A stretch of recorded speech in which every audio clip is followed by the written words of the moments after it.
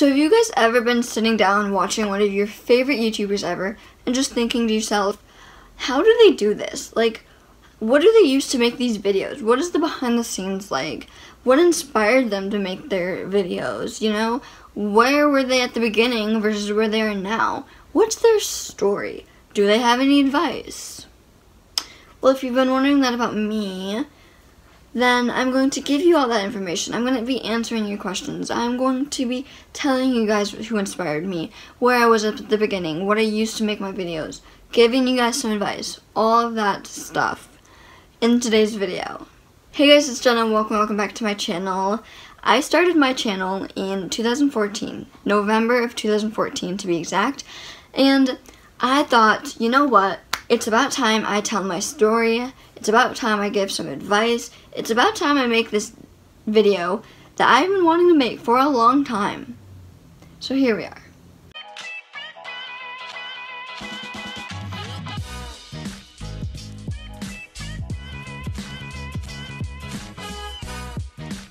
So what inspired me?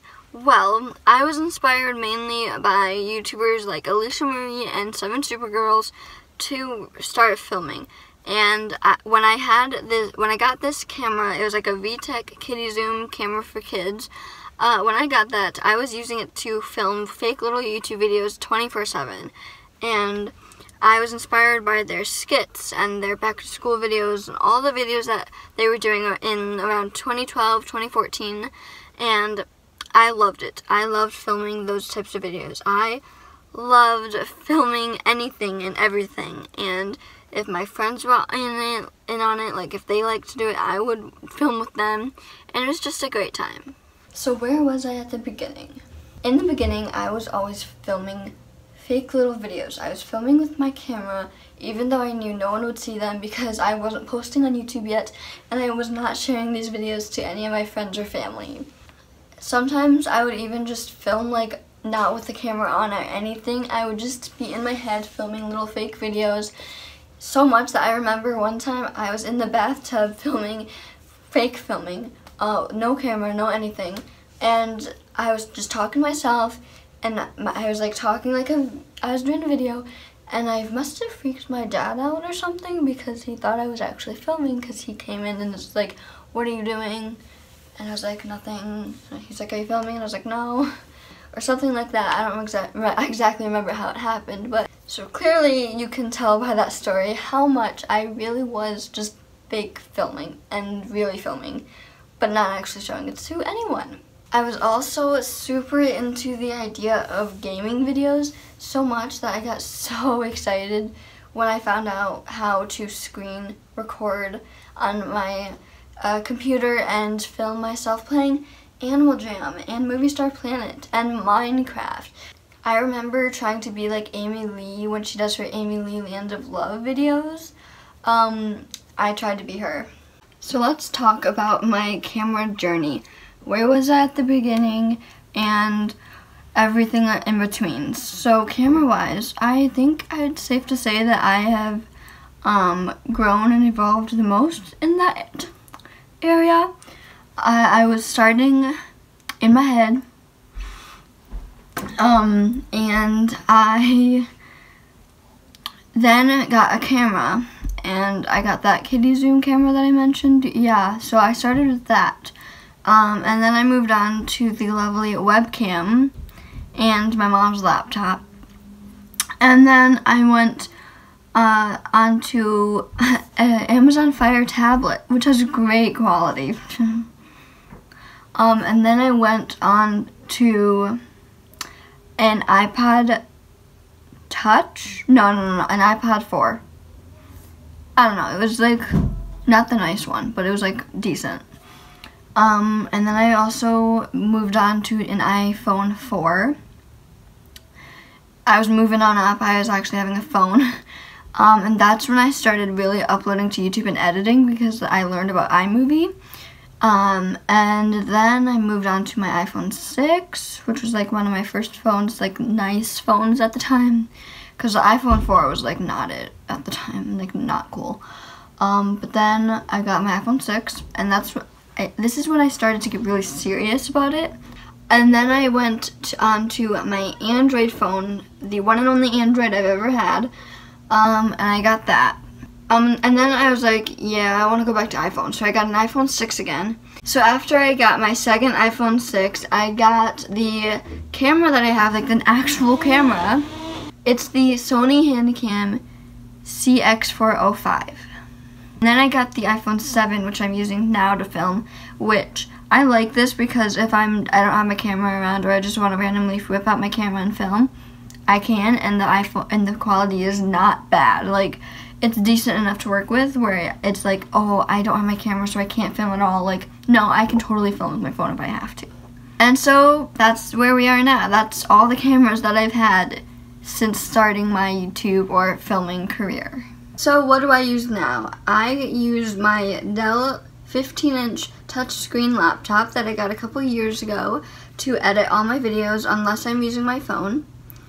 And on my laptop I have the PowerDirector 16 editor, which is great. It's simple, it does the job, and it's honestly really, really nice. But if I'm using my phone, I will use the InShot video editor app, which I also love. It's honestly better than iMovie because you can do so much more with the app. And as for thumbnails go, I use the app Fonto and the website dafont.com to get my fonts. So with that app, I can put the text on my photos, I can insert images onto an image, and it's just really, really easy and nice way and simple to make my thumbnails. But if I want to do some collages or I want to draw outlines on my image or add stickers, then I will move on to the app PixArt. And for a while, when I was doing those border thumbnails, I was using PixArt, just PixArt for those. But I prefer Fonto because it's really easy, simple, and it gives you like a clean look for your thumbnails, which I like. So all the music that I use is either from InShot and in the app with the albums that they provide for you, or I use YouTube Music Library or just copyright music that I find on YouTube or websites. There's a playlist down below that I have provided all of the links to, or the videos for music and templates and all that stuff that I was able to find. Some of the videos that I was trying to look up weren't there anymore, like something happened with copyright or something, so I wasn't able to play them back or link them, so I'm sorry for that, but for the majority, all the music and stuff will be in the description. So let's talk passion. What has this taught me about what I want to do? How much do I really love doing this?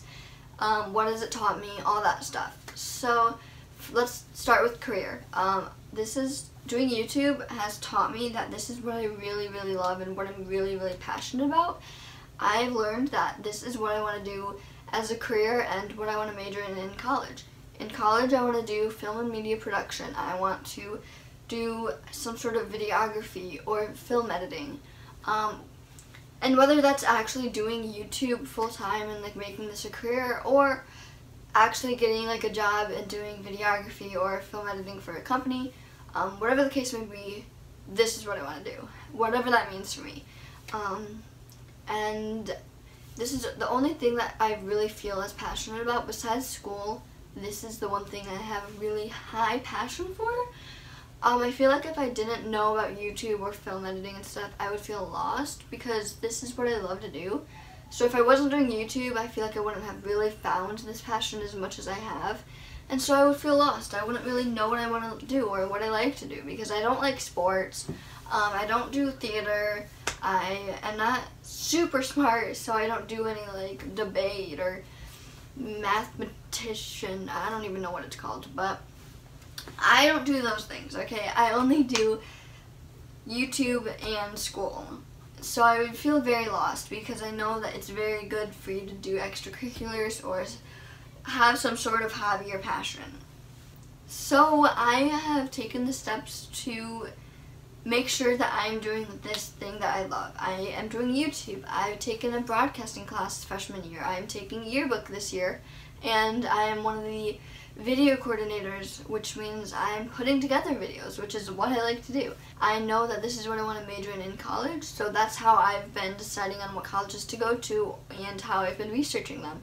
I know that there's a program at a center near me for high schoolers that has media communications, so I'm going to take that, or I'm going to apply for it. I've just been trying as much as I can to take these steps to getting this career path that I love so much. So let's get into the advice now. Let's get into the tips that I have for you guys, especially you small YouTubers out there or the people that are trying to start YouTube channels. My first piece of advice for you guys is to only do it if you really want to, or you really love making videos and you really love YouTube, because it is not about the numbers whatsoever. If you're only thinking about the numbers and the fame and the subscribers, this is not going to be a good career path for you or a good thing for you to pursue, because this is commitment. And if you are trying to make videos and you're faking your happiness and you're faking your passion and you're only doing it for the clout, people are going to notice that and you're not going to get subscribers. Also, if you're only thinking about the money and the subscribers, just know it takes a long time for that to come. I've been doing this for, like I said, 6 years, and I'm only at 256 subscribers, making no money, and only doing this because I love it. If you're only thinking about the money, it's not going to come for a while. Like, it literally, you're lucky to make money and get a bunch of subscribers in a year. Any YouTuber you'll go to will say the same thing, and that it's not about the money, it's not about the subscribers, and if you're thinking about that, you're doing it for the wrong reasons. The next thing I wanted to say is don't waste your money. It is not about the best quality or the best gear. If you have a phone and that's all you have, that's what you have and that's what you're going to use. Like, it's not about having the best editor and having the coolest effects or graphics or the best camera, and it's not even about being rich at all. Like, if you don't have money, you can still make amazing videos. Don't quit just because you don't have the nice things, okay? If that makes sense. Basically, all I'm saying is don't waste your money on the nicest, best camera, nicest, best editor, the nicest, best content. Like, don't waste your money on content, like buying crap for a video. Like, just don't waste your money, because you don't need amazing things to make an amazing video. The next thing I wanted to talk to you guys about is content. So the biggest thing about YouTube is that people forget that they gotta be unique, and they have to make a video their own, and they cannot be just like another YouTuber. Like, they can be inspired by them, but they have to take those ideas and inspiration and make it into their own, make it theirs, you know? This is your channel. This is not someone else's channel. Let's take, for instance, iJustine and Sara Dietschy, for example. These are two very successful tech YouTubers who make videos about anything from iPhones to the newest laptop to the nicest cameras, to advice, all that stuff, just anything tech. So let's say they both did a review for the iPhone 11, right? So they both put up the video, you watch both of them, but you see different people doing different reviews. You see different styles, you see different people, you see a lot of differences because they're staying to themselves and they're being unique. That's what people want to see from you. People want to see your video for you, and they want to remember that this type of video that they watched was yours and not someone else's. Another thing is you got to put in 100% effort when you are making your videos. You don't want to slack and put in 50% and then it not be a great video and you don't even like it, but you put it up anyways just because. Like, no. If you're super, super proud of it, then put it up. But if you're not super proud of it, then don't put it up. And it's okay to, if you have a weekly video schedule that you post, it's okay to miss a week for a really good video idea that you have in the making. So, they would miss a video from you for 1 week if that meant that you were making something amazing. AlishaMarie actually told me this through 2 of her YouTube tips videos. But she basically said that if you cannot sit through your own video, if you can't watch your own video, then no one else will. You have to be 100% into your videos and into your content, not just posting just because, but because you're like, I love this video and I want people to see it, you know? So I hope you guys enjoyed this video and learned a lot. Just remember to be 100% yourself, put in 100% effort, and just remember that everyone comes from different, you know, backgrounds, and everyone comes from different lives, and which means that everyone's gonna make different videos, and that is okay. That is awesome, actually. Make your own content, make your channel yours, make your video yours, and I hope you guys do amazing things with your channels. Leave a comment down below if you guys have a channel, and I will totally check them out. Make sure to like this video and subscribe, and hit the notification bell so you're notified whenever I upload a new video. I upload every single Friday at 2 p.m. Eastern Time, and thank you guys to everyone who has been watching my videos for a while. I think it's crazy to me that I have literally been doing YouTube forever. Like, I don't remember not doing YouTube. Like, that's how long I've been doing YouTube. Anyways, I'll see you guys in my next video. Bye!